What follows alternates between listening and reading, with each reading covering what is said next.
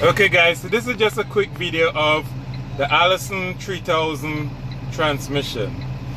We're gonna check the oil level through the selector. So what you do, you just press the mode sign and you would see mode come up there. Then you press and hold the up, the plus and negative button together, and it would give you the level up here.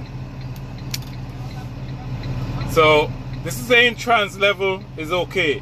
You have to check this while the transmission is hot at operating temperature. If you check it while it's cold, it would tell you it wouldn't go through. It would tell you need to check it while it's hot. If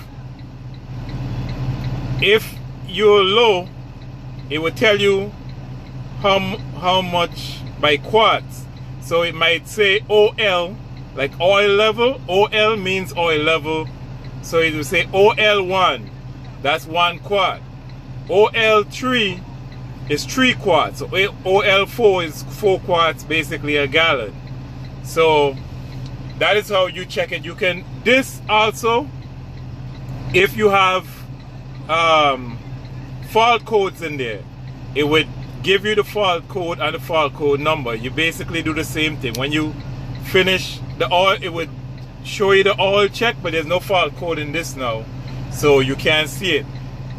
Next time I have a truck with a fault code, I would try to record that and show it to you. I made a video before, but that video was for the 2400 Allison. This is the 3000, which is the higher grade. Alright, so any questions, leave it in the comment section and I'll try to answer you as best as I can. Alright guys, take care. So to take it out of the mode section, you press neutral and you go back to the regular screen and then you press mode. Alright.